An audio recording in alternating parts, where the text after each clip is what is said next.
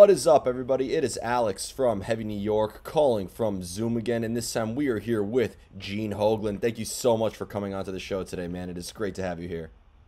Thank you, Alex. Thank you, Heavy New York. Glad to be here. Absolutely. The pleasure is all mine, and it's so glad to have you here. First thing is always first. I had the privilege of seeing you. I had the privilege of seeing you perform with two legends this year alone. Most recently with Dark Angel, a great, thrash, just time warp in a way, something I didn't really get to experience in my lifetime, and a fantastic celebration to Jim Durkin. And I also got to see you pay amazing tribute to Chuck Schuldiner performing Individual Thought Patterns with Death to All. Revisiting some of this earlier material, does it resonate with you differently now than when you did back in 1993 or in the 80s with Dark Angel in a way, or does it still feel very much the same?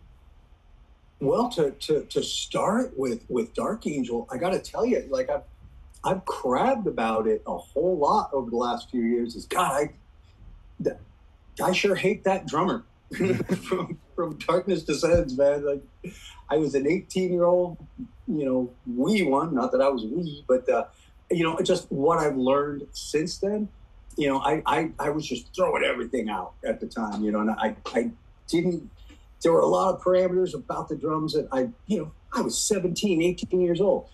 Now I'm quite a bit more experienced, and I've been able to put that experience towards the parts I write now, the tempos I play now, and that kind of thing. So, but the one thing I do enjoy about the old school Dark Angel, returning to that kind of just vibe and feel, is just the energy and just just how it makes people just want to go crazy. And it makes you want to go crazy on the drums and play as fast as you can. And I tell you, my thrash metal chops are definitely on fire these days from playing all this Dark Angel stuff. So that is pretty darn cool, man. And it's really fun just revisiting the old energy and just capturing the vibe that you had back in the day. Like, for instance, we played Los Angeles, about a month ago or so, and man, that was just completely maniacal. It was right out of 1986 Dark Angel shows, 85, 86, where people were starting to really get crazy. And thrash metal was starting to, it was in its nascent areas there, but it was starting to really coalesce, just the energy and the vibe and the people on stage, and the fact there were no rules like there are these days. People, bodies flying through the air all over the place at that LA show. That was magic. Absolutely. Yeah, it was really a magical experience. Again, as somebody who was born in 1993 like myself, so the last Dark Angel album came out before I was born in a way. To be able to experience this was truly a magical experience. I got to ask this, and I know a lot of people want to know. We'll get this question out of the way for you. But with all of you playing together and revisiting this material, again, there was so much magic when you played at Irving Plaza. I just saw such a great camaraderie on stage, and again, a fantastic celebration. It felt like Jim Durkin was in the room with us that night. Could we maybe see? I love it. Can we see you and Dark Angel maybe making some new music together, and maybe making this sort of, so maybe people like myself could experience the anticipation of a new Dark Angel coming out? Right. Well, I tell you, very soon we hope to be able to have a lot of exciting news available for all Dark Angel fans or anybody who's interested in our music or thrash metal in particular. Hopefully, in the very near future, we're going to be able to move things along and be able to announce some really exciting news for Dark Angel, and for our fans and anybody, like I say, who might be interested.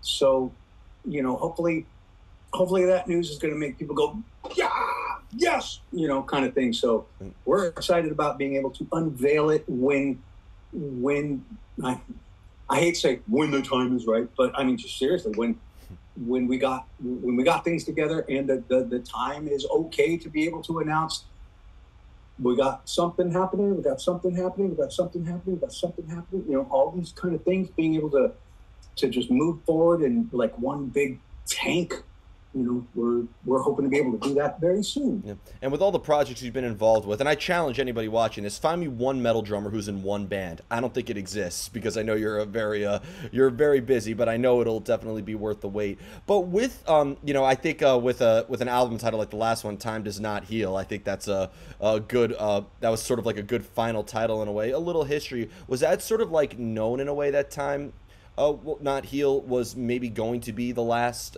Dark Angel album for the foreseeable future, because you have been involved with so many projects. I mean, you put out Individual Thought Patterns less than 2 years later, so.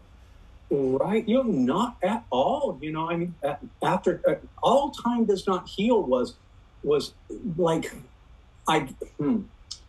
Leave Scars was in no way a concept album, but there were certain themes that strung themselves from Leave Scars over to Time Does Not Heal. So Leave Scars, and then Time Does Not Heal, those scars that were left. As kind of the concept of the album cover, a little, I just tried to think of what was the most, innocent thing you could think of. A little girl in her bedroom with all these like shadowy figures and just all these, kind of demonic things that could be happening to her. And then a number of years later, Time Does Not Heal, all the scars that that any child receives in childhood. Later, the Time Does Not Heal those scars. And it's the same woman. Now she's in she's grown up and she's in a very, dangerous area, kind of thing. So, a lot of bad guys around, that kind of thing. That's what the Time Does Not Heal album and concept was.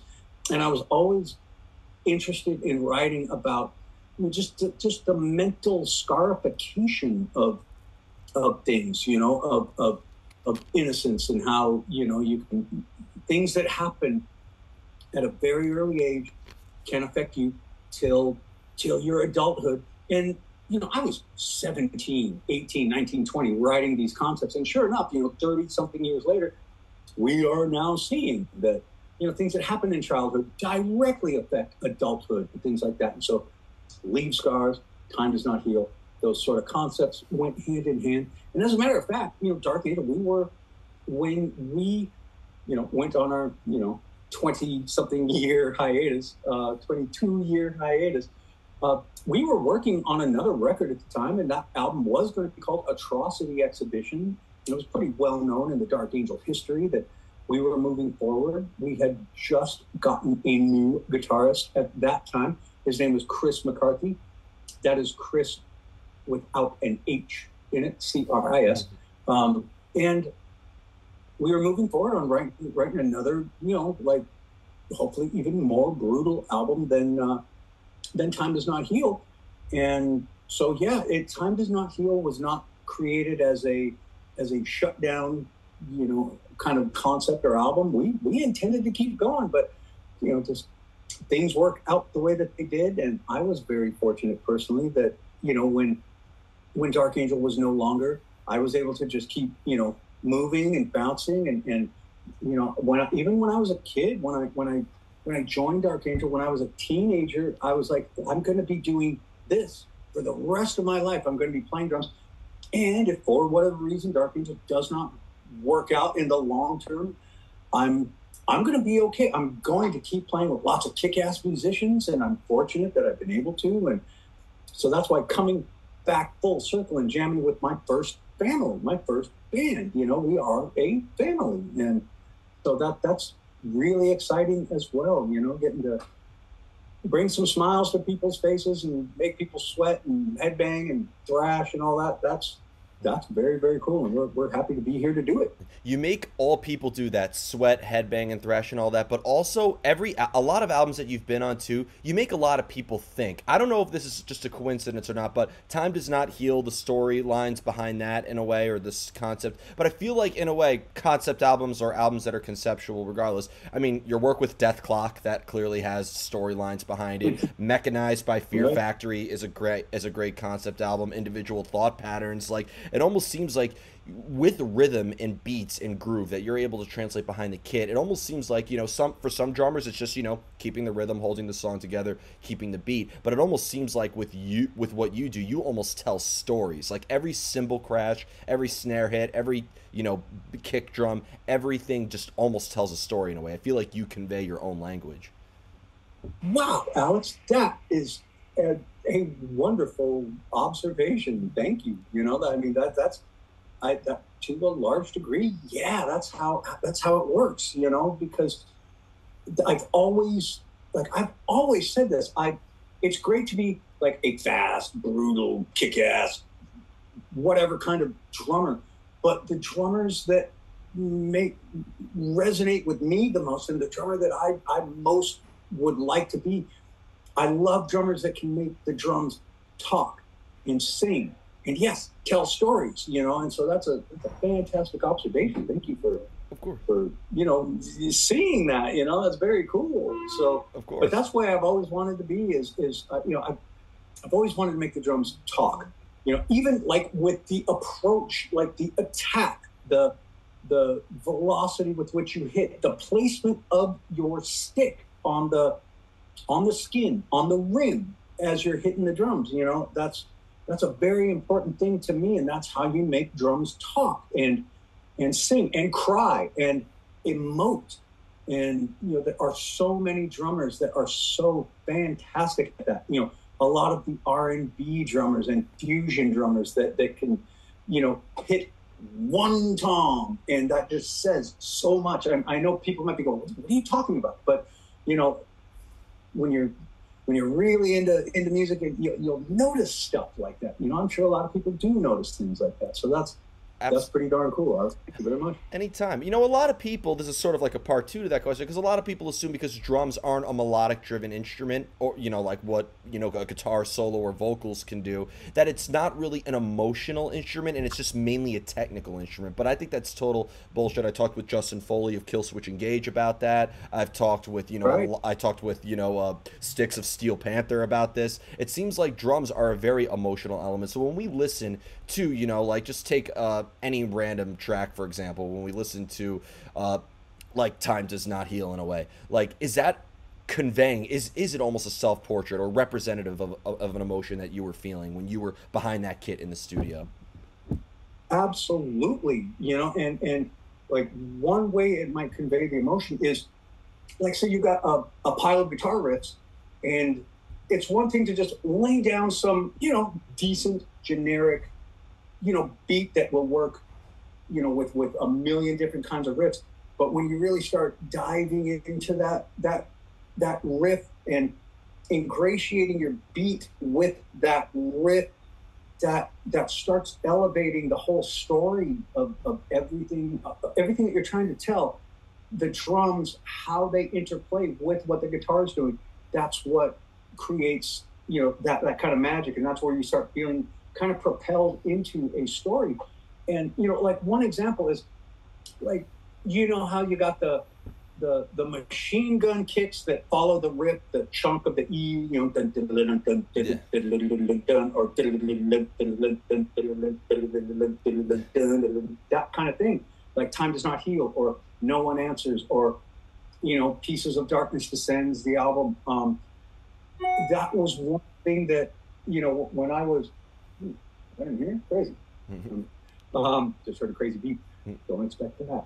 But when I was writing those riffs and working out those things, that was an approach on drums, where you're writing drum patterns that follow the riff.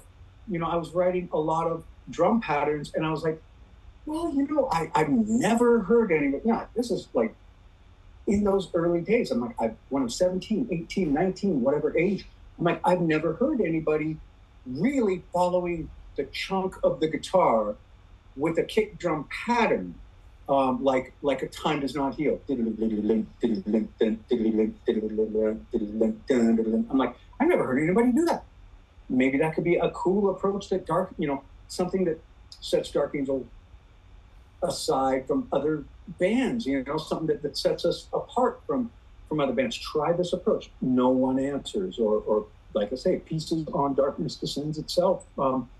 And that's one thing that you can, when you're able to kind of bring about that. I was always trying to elevate the concept of drumming, and I guess songwriting in our genre. It's like we didn't want to sound like anybody else, and writing a drum pattern like, I don't know, like in Death is Certain, Life is Not, like there's a kick drum pattern that goes through the entire song. And a lot of other drummers have pointed that out. Like, man, when I heard that song when I was a kid, I've never heard drum patterns like that, where kick drums were doing like kind of marching snare kind of things on the kick drums. That was a really novel approach at the time. And so that's pretty darn fun. You just always try to do what you can to elevate yourself. And if you happen to, entertain some people and give some other folks some ideas or whatever, or you bring up you elevate the concept of what your instrument is, fantastic. I'm all for it. Any kind of approach that is just outside the box, I'm all for it. Bringing in the boat propeller in the Dark Angel days. Actually, the boat propeller came about in very, very late Dark Angel days. But I use that on individual cut patterns. You can see that on one of those Death videos, Philosopher, and that kind of thing. Like, try something different, try something new that nobody else has done, and it sure is fun. When you were giving those pattern references, I thought you were referencing the rhythm for Christoplian off the Mechanized album from Fear Factory. In a way, that kind of had a similar rhythm behind it, and that was very much that rhythm was. I always felt that was right out of the new Priesthood by Dark Angel. That's the new Priesthood by Dark Angel. 10 years before it, kind of thing. So, there's an approach. Fear Factory like to use that approach. And Dino always used to tell me, dude, I've seen all the old Dark Angel shows. I was at every show back in the day. Big Dark Angel fan here. So, I see where. I can see where Dark Angel has left their scar, and I'm very appreciative of it. Absolutely. When it comes to recording drums, because sometimes you have to do, between 5, 10, hundreds of takes in a way, but your music and your rhythms really capture an emotional moment and an energy in a way. But when you have to, take multiple takes and, do the same thing, and the more you do something, does it almost kind of become a little bit harder to maintain that emotion when that initially first sparked the idea? Well, that's where I guess probably some of the technician type angles come into play or whatever. Like, that emotion is going to be there from the part itself. And these days, we record 2 click tracks, and I know there's a lot of fans out there that don't understand exactly what a click track is or what triggers are or samples or anything. I know there's a lot of folks out there that they're not quite well versed in what certain things do. So, like, if I'm recording, like, say, just a Death Clock record or something, I'll do. And a lot of those times, like when it comes to Death Clock, a lot of those songs are come up with, if not on the spot, very, very recently. And so there's not been a lot of time to work on songs. And like Brendan and I were talking last week on another podcast together, how the first Death Clock album came about musically, and it was pretty much, we had a whole list of songs that we had to do, but they weren't songs yet. They were just little 30-second parts, 40-second parts, minute-long part that had to flesh out into an entire song. And that's when it gets really, the challenge is trying to make those songs sound like they've been lived in and well rehearsed for months and months and months. But really, you've had 2 hours. You got 2 hours to get this thing done. So there you go. But that's pretty darn cool. Let me try to fix this thing just a little bit. Get this thing, get a little better angle on this for you. Yeah. We're doing good on time. I have a couple more questions for you. we're doing fine. My next person is flexible, and we're in Brussels, Belgium right now, and we just learned. Yeah, we just learned at like midnight last night that Kiss is playing in Brussels tonight. So I reached out to some people and got the rest of the band into the show tonight, and I have a full night of interviews. So it's gonna be enjoy, everybody. Have fun. We'll be back here at the Airbnb. I say fuck the interviews and go on and take over the drums on Kiss. You know, put sneak backstage, put some laxatives in the beers, and then you have to take over on drums. Oh, that's pretty fun. Yeah. Well, hey, you know, I know that you and we weren't able to connect last week, and then I think there was another rescheduling. So I just didn't want to have to, you know, just miss like a second or third time. And I'm like, it's okay. It's okay. I'm fine with that. You know, I mean, we all love Kiss. That's my first favorite band, aren't you? Yep, I know them and Rush are your two inspirations, and I could definitely see the inspiration in both. I feel like Rush gives you like the thought-provoking aspect behind your hands in a way, and Kiss brings the aggression behind it. So I think having those as your inspirations brings the contrast in your style. And boy, have you seen Ace Frehley lately? I haven't. Have you seen pictures of him? No. You're looking at it right here. I've seen pictures, like, I get asked that, you know, I get recognized as being Gene when I'm out at a you know, grocery store or whatever. And I've had people come up to me like, excuse me, has anybody ever told you you look like Ace Frehley? And I'm like, I've had this look forever.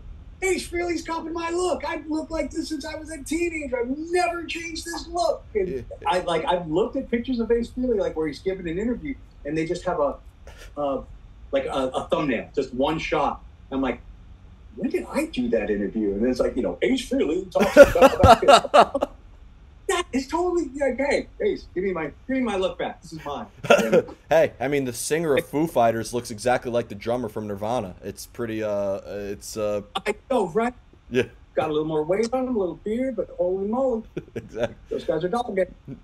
When it comes to, you know, coming up with drum patterns and, you know, recording and songwriting and all that, do you find it better to come up with ideas, especially because, you know, Dark Angel was a very organic and, you know, old school thrash camaraderie aspect behind it. But, like, do you find it easier to come up with ideas when you're more alone and isolation, when there's nothing between you and the kit? Or do you prefer to come up with ideas when you're in the company of your bandmates?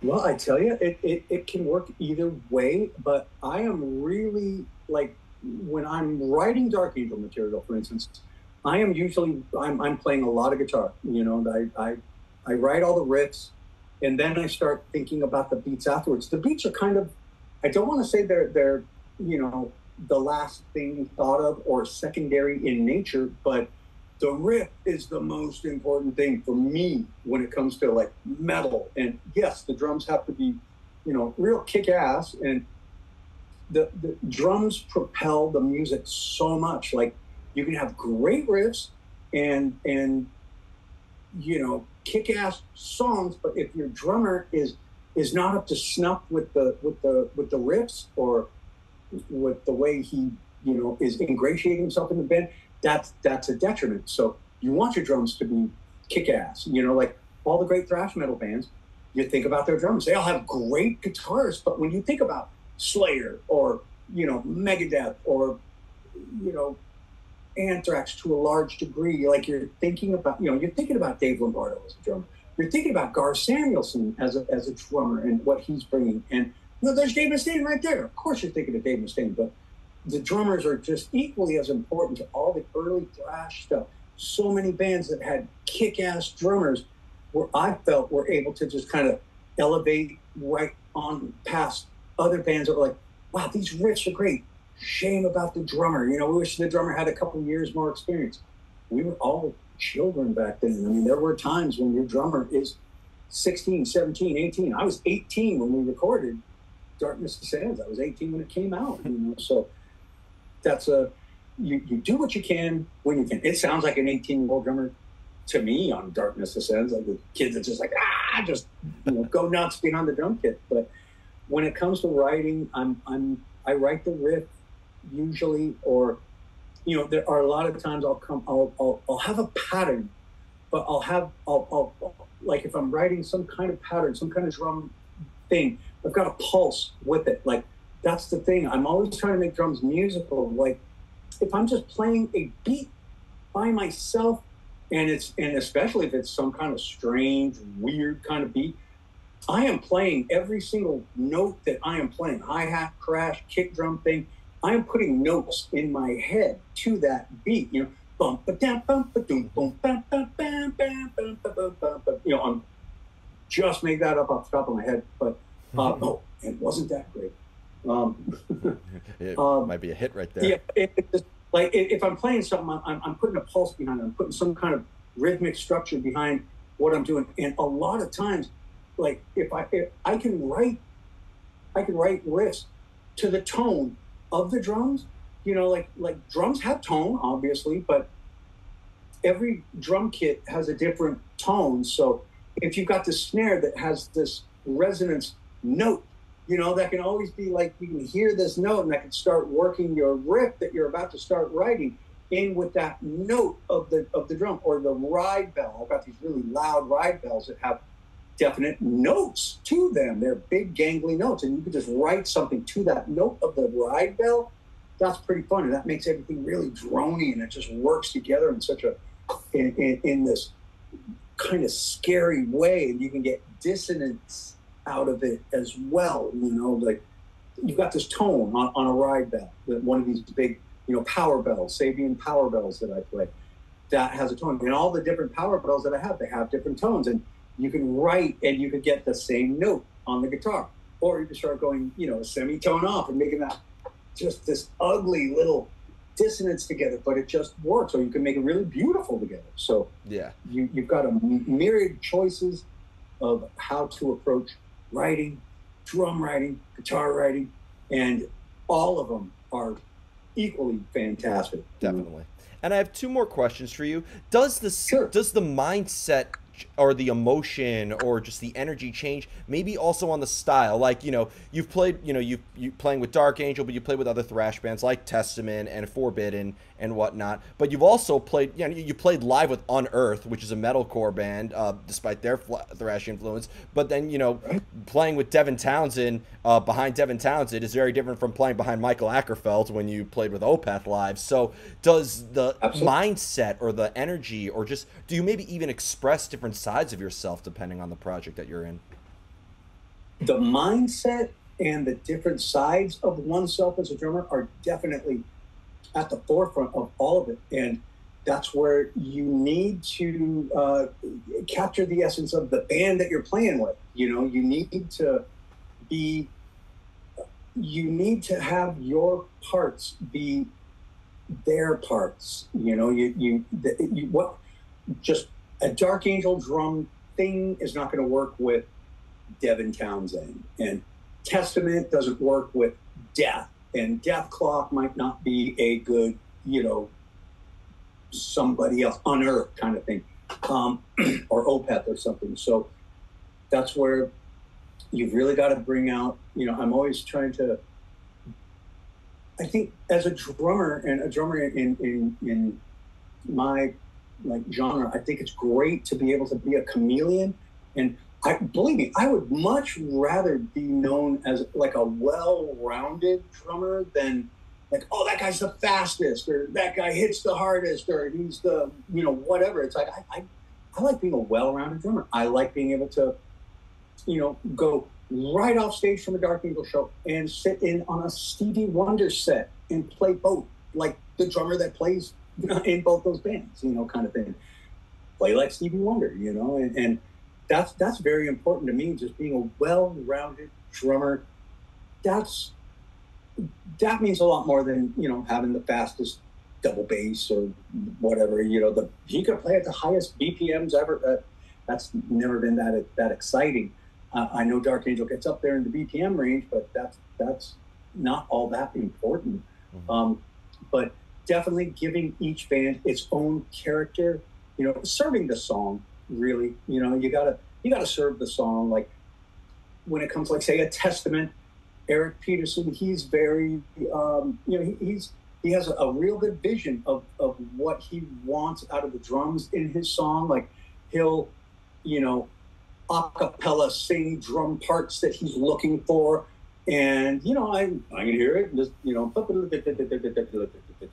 he's like, I got a riff that goes, okay, gotcha. I'm right there with you. And you just want to, whoever you're writing with and whoever you're writing for, you just want their vision to be achieved.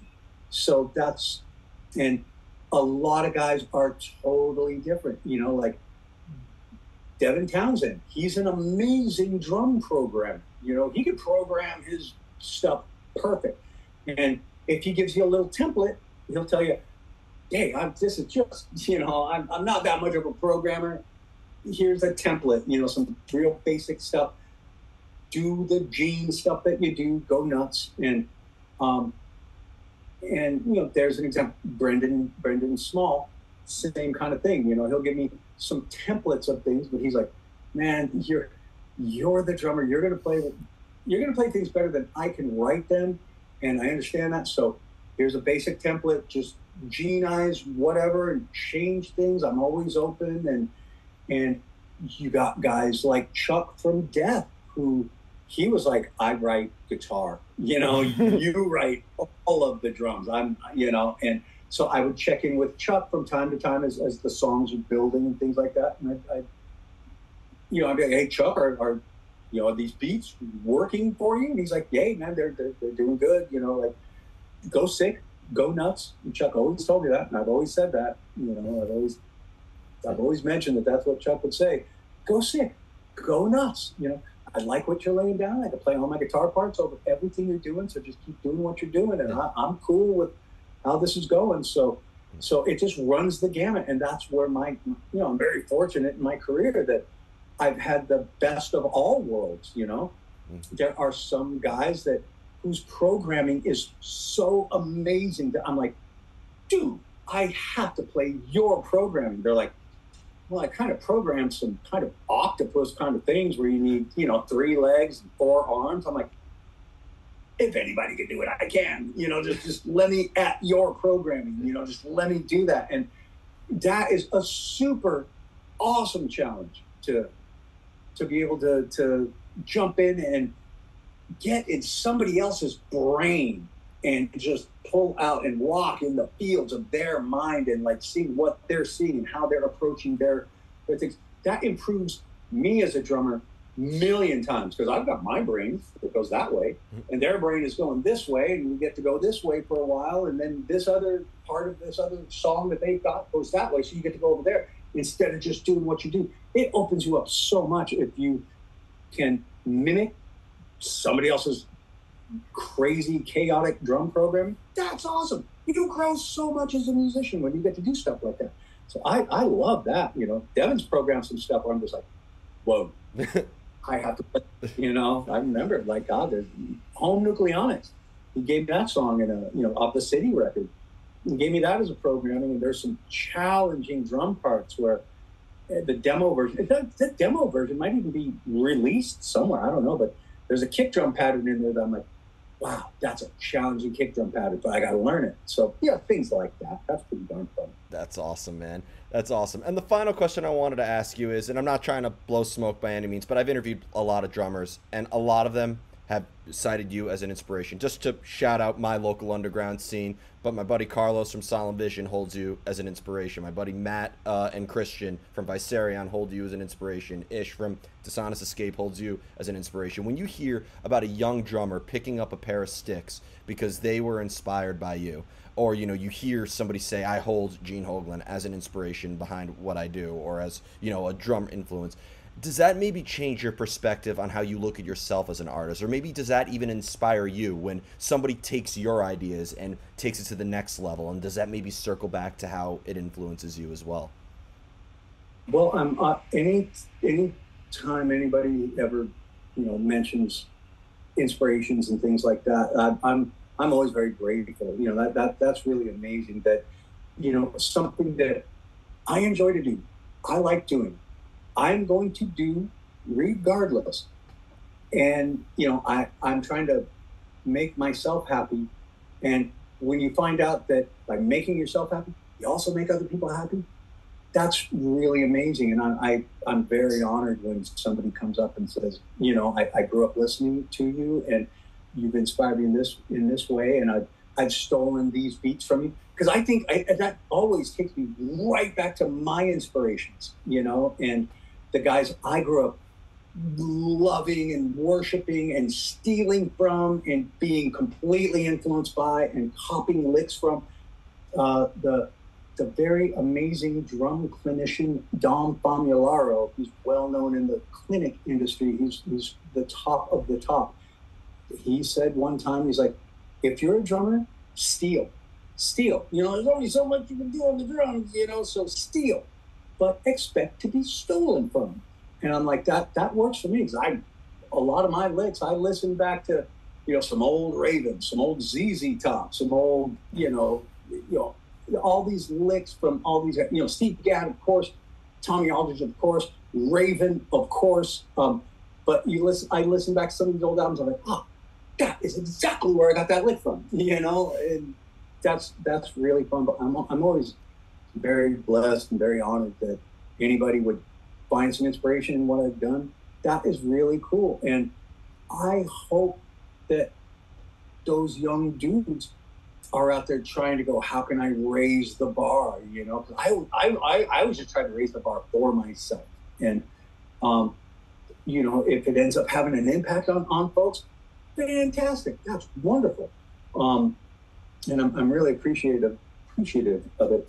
And I always want to be at the top of my game. You know, I'm always going to, I never want to rest on any kind of laurel or anything. I never want to go, well, I've done it all. And, you know, I haven't done half of it. You know, I'm still learning as a drummer. I learn all the time. And there's some kind of, you know, technique that I can hear about at this late stage, you know, later stage in my development.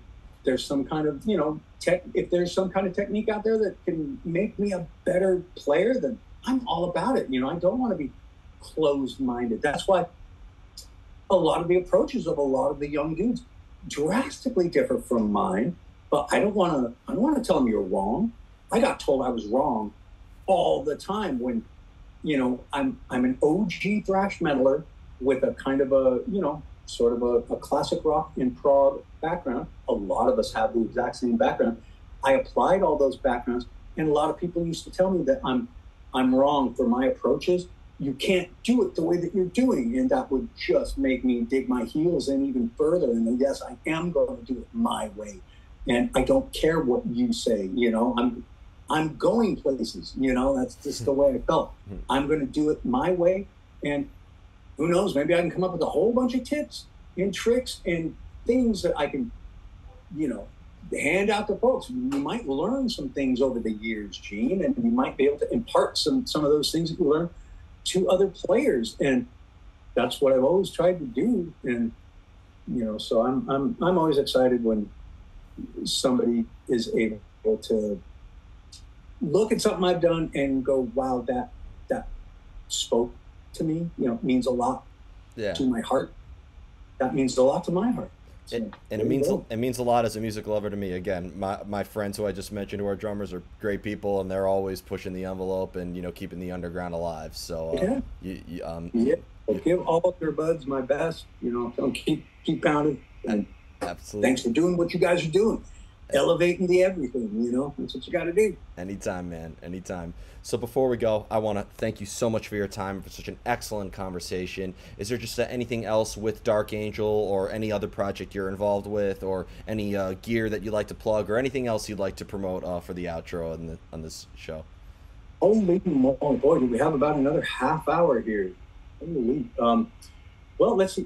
You know, we've got, like I say, a ton of Dark Angel news on the horizon. That's really cool. And you could always check out all the socials about what's going on with Dark Angel. You know, we just opened up a merch store, and people want to check out some of the merch. Like, there were a lot of folks that like, man, you sold out of the shirt that I wanted. And a lot of times we'll pull that, you know, we'll make another run, put it in the merch store. So check out the merch store and all that. And everybody probably knows about the upcoming Death Clock stuff that's happening. And we have a bunch more Dark Angel shows on the horizon. We have, like this weekend, Dark Angel is playing Grass Pop on Saturday, and then Hellfest on Sunday. Wow. And then in a month from now, we're going to be playing Gefle Fest in Sweden and also in Greece. So the Greece show is going to be a Darkness Descends show where we're playing Darkness Descends, and kind of like New York City, like Los Angeles before. Wow. And anybody who sees Dark Angel coming to your town, they come check us out, because you're going to be in for a night of sweat. Let me tell you, yeah, you're going to come out of there sweating. Most certainly. Yeah. I think I had like 80 other people's DNA on me from the sweat at the Irving Plaza show, but I mean, right. But hey, it's European festival season. The season is upon us now, so that's what you're all focused on right now. That is true, man. But and again, we're going to have some real exciting news for everybody real soon, hopefully. And but things are definitely moving forward in the best way possible. Things are definitely moving forward 1,000%. So that's pretty good. Awesome. Well, thank you so much, everybody. We are here with Gene Hoglan of Dark Angel, Death Clock, and many, many other bands. Look up the catalog. It's awesome. This is Alex from Heavy New York, and we will see you next time. Thank you, Alex.